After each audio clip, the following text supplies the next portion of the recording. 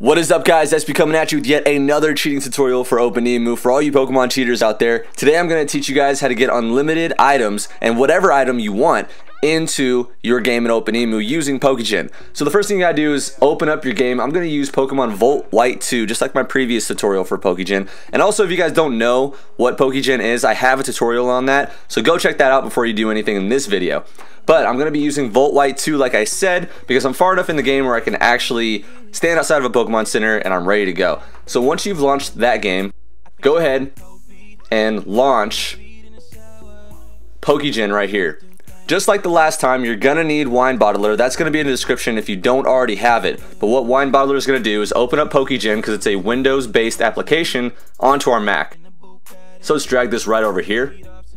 So what we want to do is just like last time, we want to go to the save file right here. Let's go save current game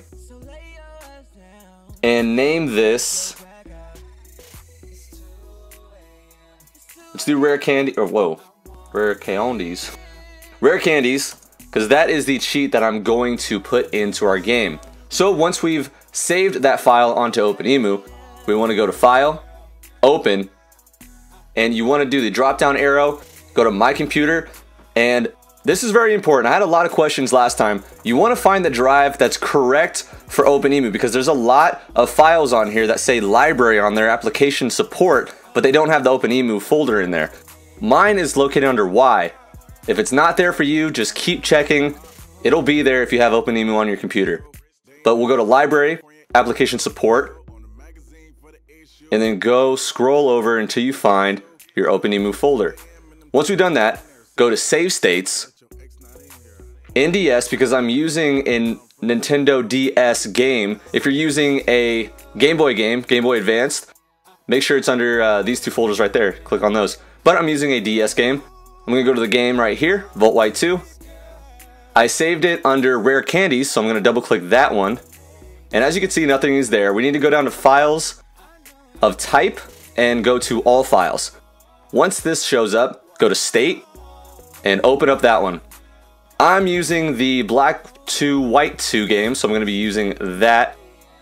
And pretty simple, you just go to Tools and you go to Items, and here you're going to see all the items that they give you. I'm going to do a new one. I'm going to click on this empty space and then click it again, and it's going to pop up for me.